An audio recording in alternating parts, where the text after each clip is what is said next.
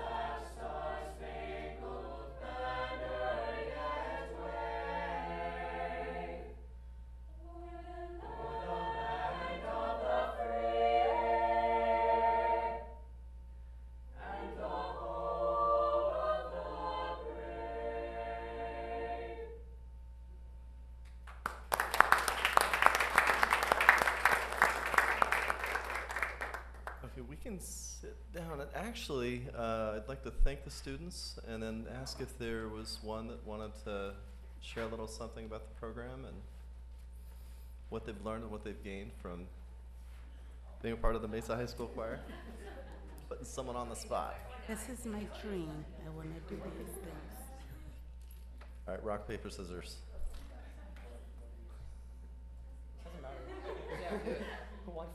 I think they should both say something at this point. Hi, this is Mesa High's Chamber Choir.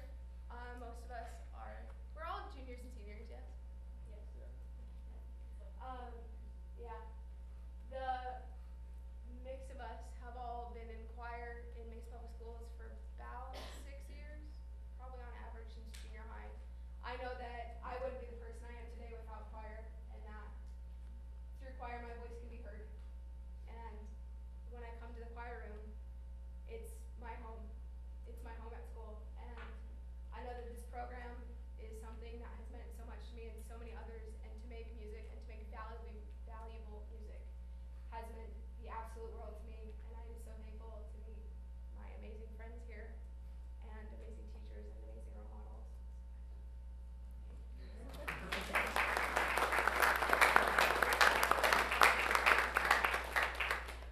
Well, we really appreciate what you've done. It was beautiful. You know, we're sitting behind you, so we got to hear kind of the reverb, and it was amazing. You guys do. You guys are really, really good. So we really appreciate you coming and sharing your talents with us.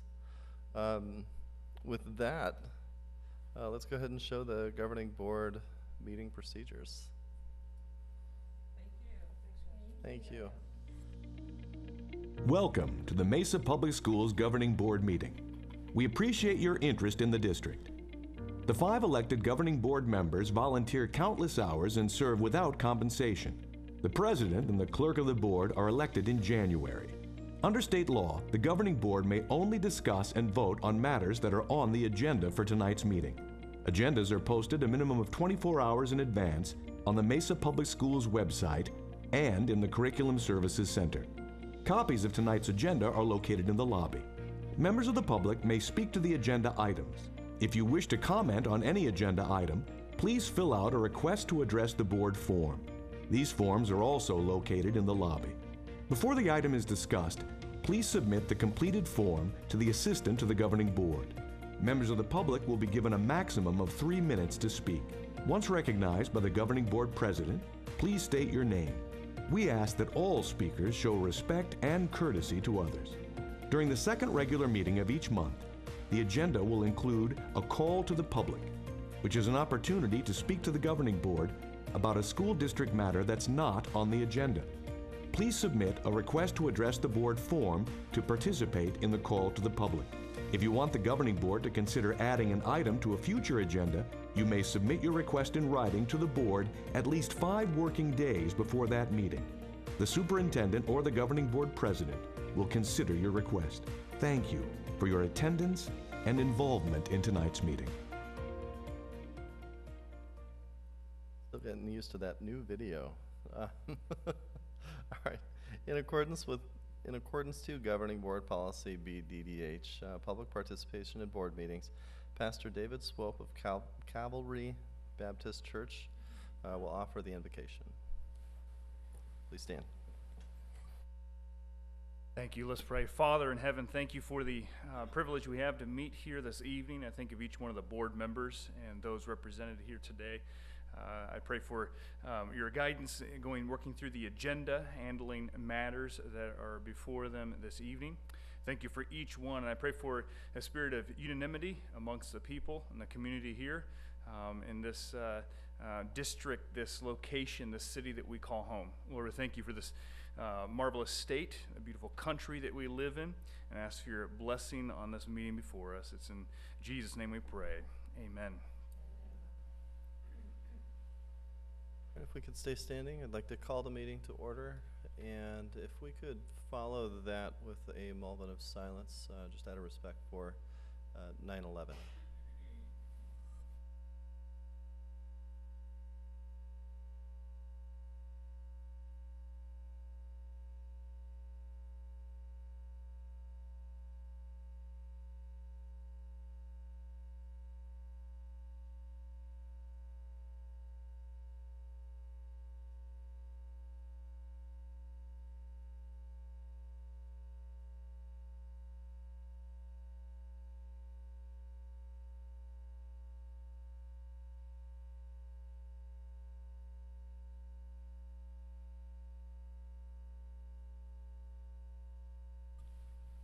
thank you.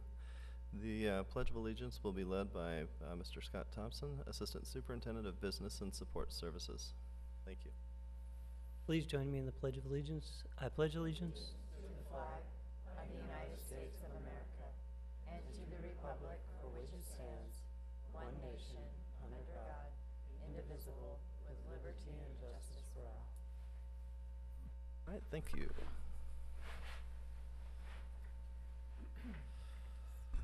Okay, we're gonna take care of some business first, and then we're gonna do some fun stuff.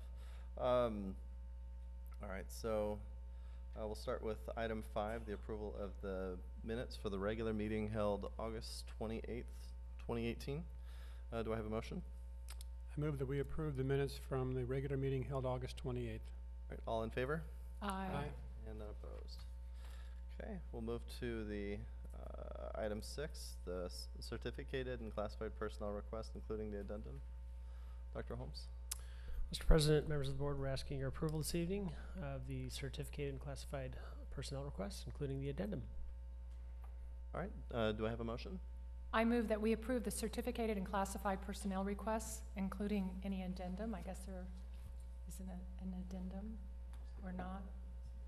Yes, there is. There is. All right, all in favor? Aye. And none opposed. Okay, we'll move on to item 7, the consent agenda.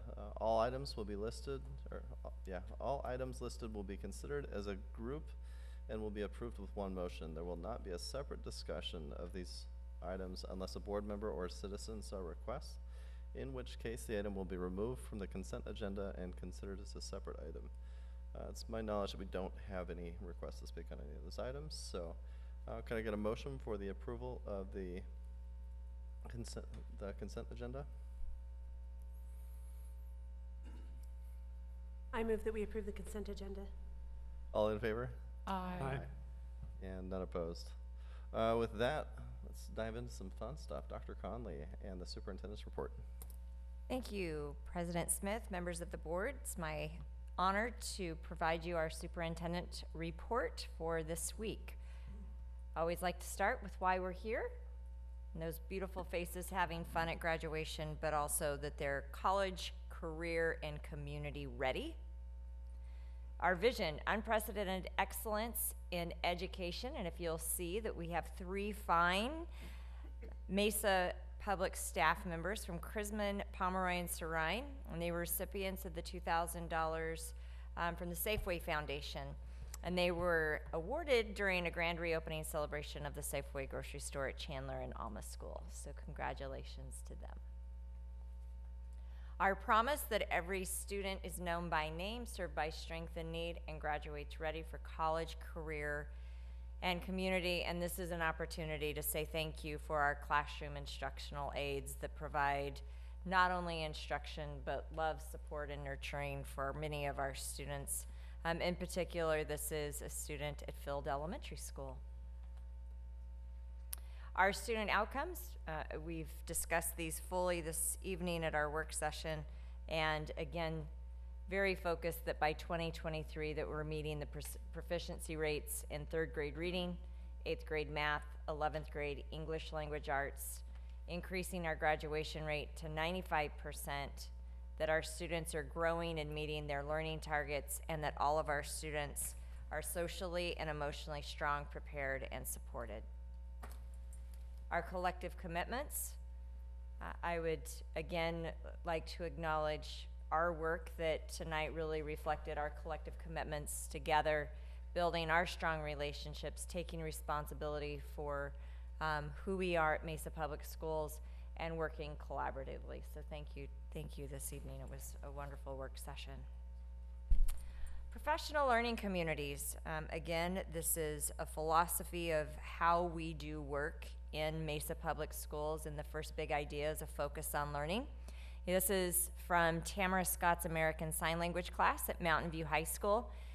Language is offered in district high schools along with French, German, Spanish, and Mandarin Chinese.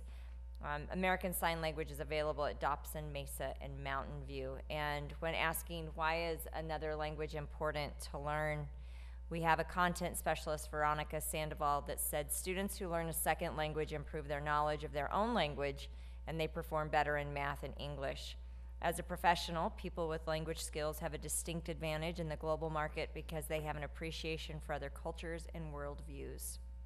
So again, we'll be sharing all of our types of different world language learning in our October issue of Achieve, thanks to Helen and all of her crew at the communications department. Big idea number 2, building collaborative teams. So collaborative teams, of course, extend beyond district staff, and this is Longfellow's elementary school curriculum night. Local police officers played an important role in ensuring that parents could focus on the information when their students at home, and so officers from the Mesa Police Department played basketball with students while their parents attended the curriculum night. Super great. Yep. So ability for all of those community connections and trust with local law enforcement.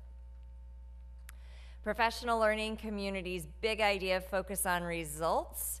This is Kelly Wright. Mesa High is one of our 5 district teachers honored as the most valuable teachers by the Arizona Diamondbacks this summer. Crisman Elementary's Carrie Sissote, Patterson Elementary's Stacy Hartman, Pomeroy Elementary's Kirstie Allen, and Stapley Junior High's Ann Leroy were also awarded a $1,000 grant for their classroom from the Diamondbacks. Their students will also get a pizza party from Papa John's. I'm wondering if I might need to go over and make sure that everything's managing the schools that day.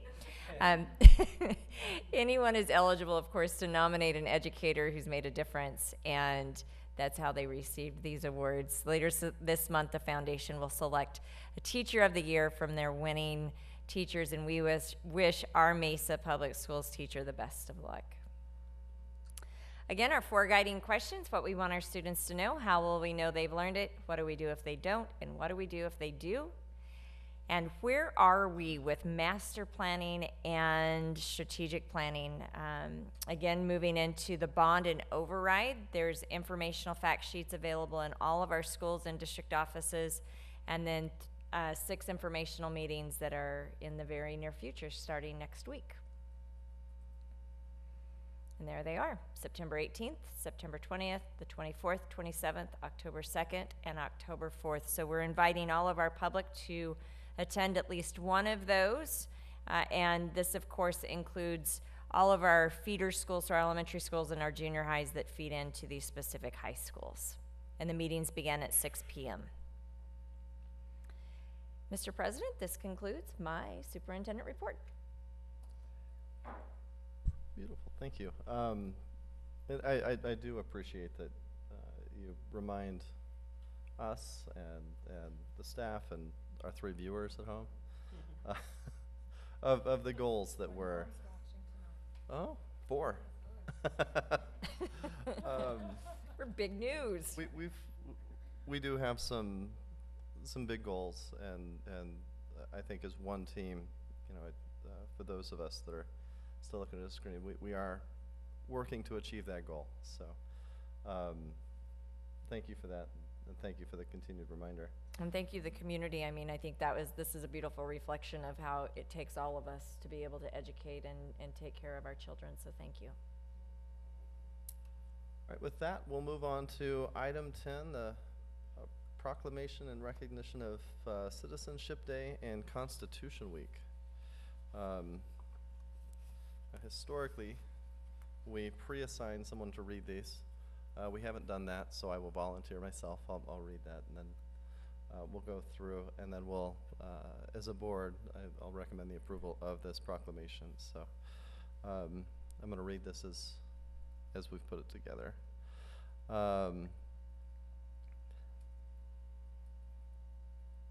Trying to figure out where I want to start on this. Okay, convention delegates ratified the U.S. Constitution on September 17th, 1787.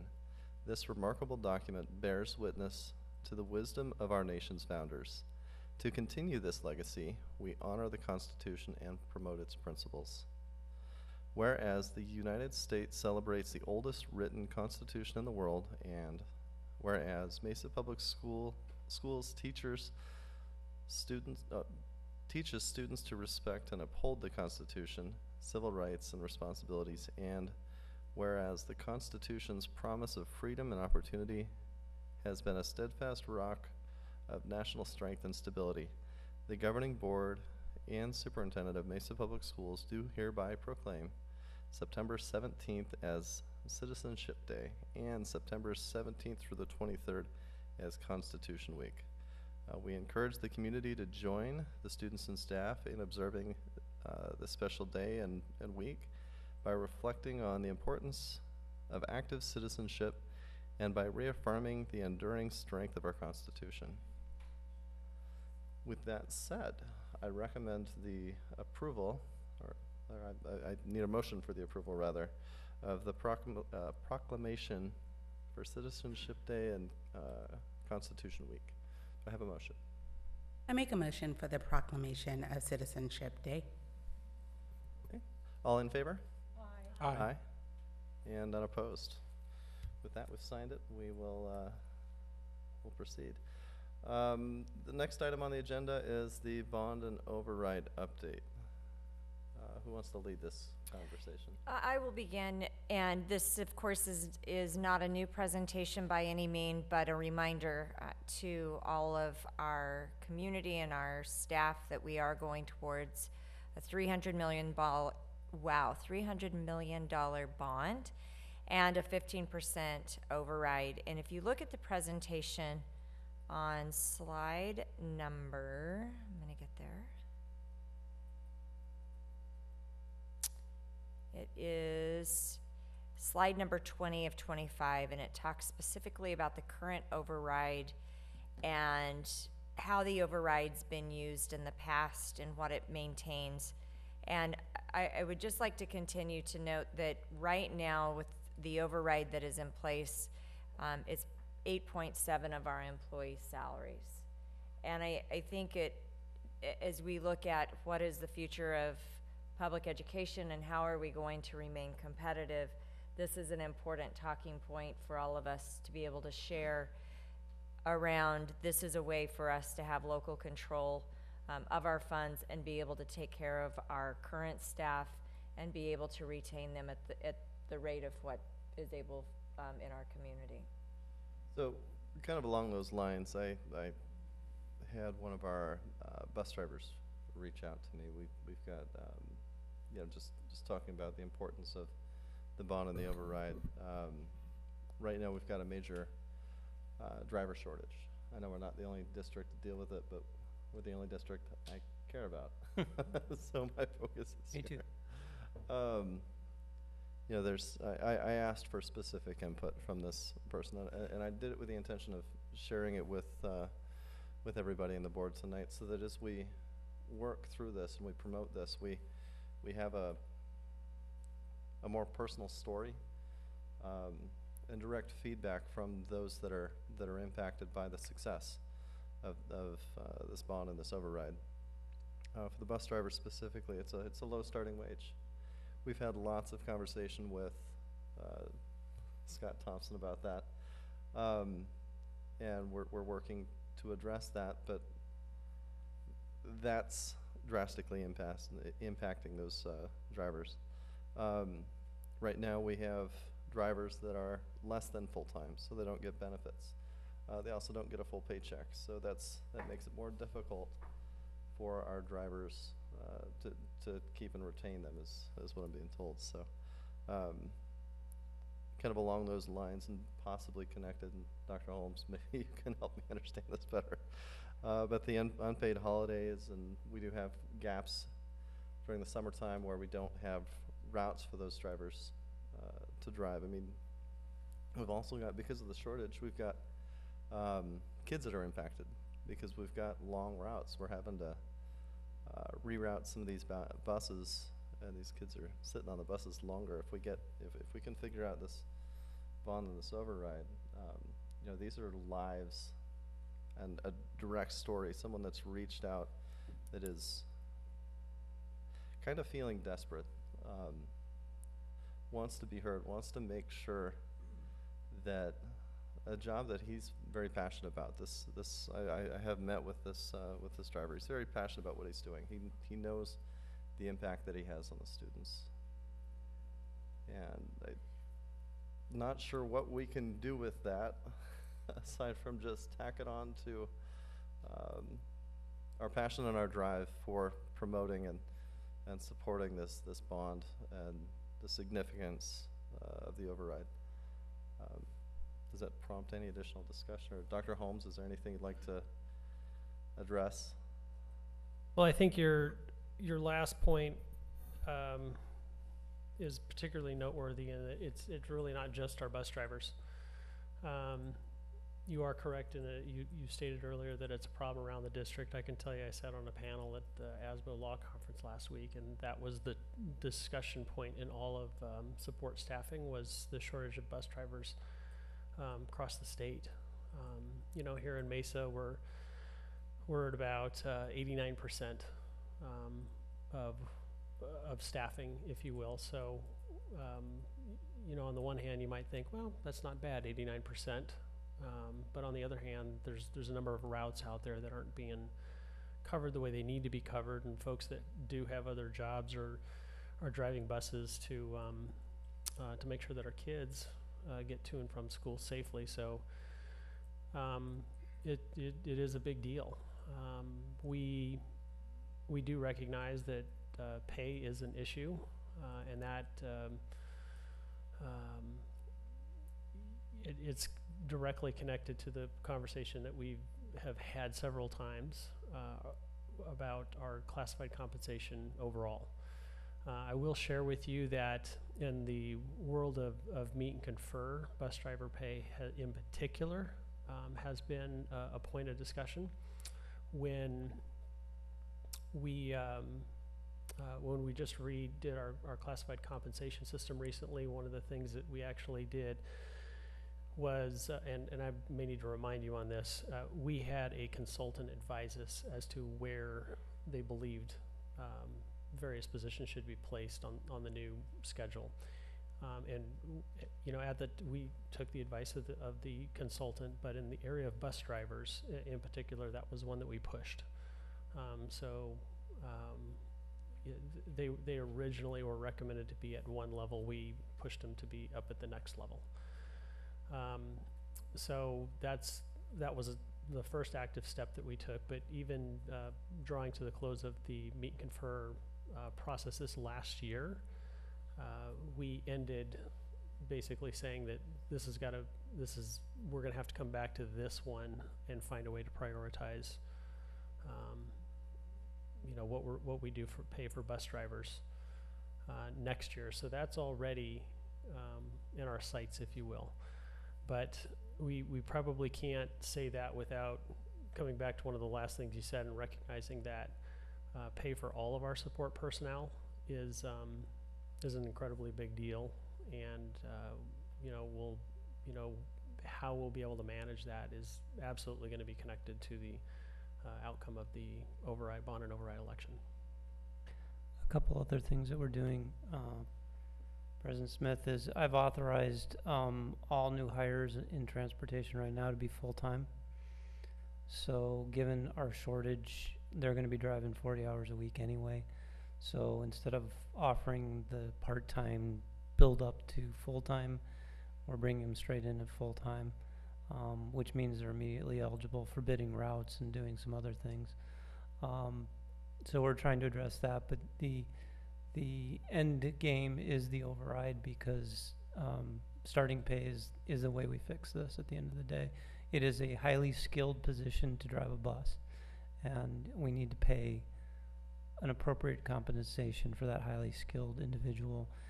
They have to achieve a CDL and go through a great deal of training to do their job, and at the end of the day that needs to be compensated effectively, and we need the override capacity to do that. Any additional discussion from the board? Comments about the bond or the override or the presentation? Well, I would certainly ask, I mean, the governing board, you know, around ideas and creativity to help us as well around this idea of being able to fund. I mean, we're certainly open to suggestions, right? Absolutely. We're always looking for new ideas around the table. So, you know, as you're talking to folks, about this particular issue, and if there are some good ideas that strike you, please share, because they might be ideas that we haven't considered. And I mean, I would really say out of the box, that creativity, because right now we're not able to meet that demand. You know, and I realize the in-depth discussion isn't on the agenda, so I'll try to stay surface level, but I did get a recommendation or a suggestion that we look at potentially combining or creating or promoting something within our CTE programs for CDL. I don't know if that's something we could look at.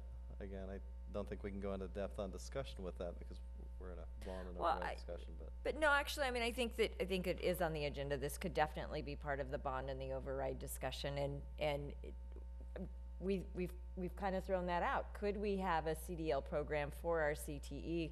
And then the thought of, so please forgive me if this offends, but the idea of an 18-year-old driving some of our 6 or 7-year-olds around, it does concern me, but at the same time, I mean, we do have a significant need, and we have a job market that needs to be filled. I won't share what I wouldn't want my 18-year-old to drive them around. We also have plenty of other openings, so I don't want to dismiss that. Food service is struggling, operations, almost every classified position we have, instructional aides, across the board.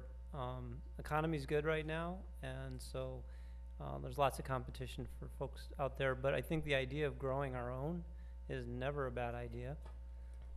And we need to continue to look for creative solutions. Our food service department is looking at temporary services to see if they can help staff I mean, you can imagine the competition in food service, right?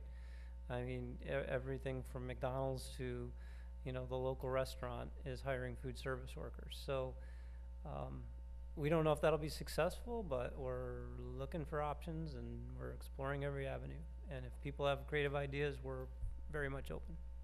You know, and student interns are always a possibility. I mean, the tech department does a fantastic job using student interns throughout the summer. So is that something we could look at, especially with food service, that and offer credit? Those are the types of things that we need to be really creative with.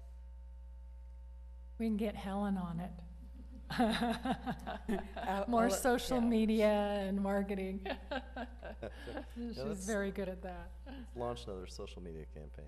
I do want to say one of the things that we do very well is build community and make school, family, Mesa the hallmark of where people want to be, what they want to do.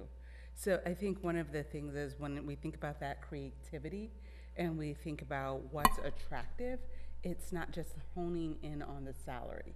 I think it's important that we start talking to our communities about adding those bells and whistles, those unique things. Like, I remember being in an environment that one of the bennies was, I'm a coffee person, so every day there's Keurigs happening. Like, I was in a radio station the other day, people go just because in the morning you have the Keurig, you have bagels, you have all these things, and it's like, this is why people come. There is a salary, but just the, you know, and the new generation of looking at what GoDaddy's doing, looking at what Google's doing. Yes, they have big money, but it's how you made us feel.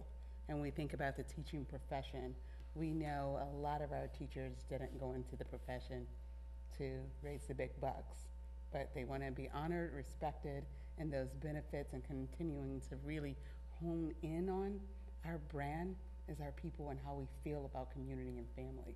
So I think we need to get back to our community partners and pulling out those unique widgets, gadgets, and all of those things that just communicate love in a certain kind of way. It's kind of hokey, but that's why I love Mesa. That's good. I think that's really I really appreciate this conversation. I know in the past when we've talked about bond and override, it's been specific to the presentation, and we haven't really dug into, on a personal level, the impact and the benefits to our employees directly. You know, I talked specifically about bus drivers, but we do have, you know, as Scott Thompson mentioned, we do have other groups that have shortages, and I don't want to brush over them, but I am very grateful for all of our employees and for everything that they do for all of our students, and appreciate that. We have no action to take on this bond and override. We've already approved it. It's the one that's going to be presented starting next week, I believe. Monday. So with that, let's move to item 12. Jenny. I move that we adjourn. All in favor? Aye. Aye. None opposed. Thanks.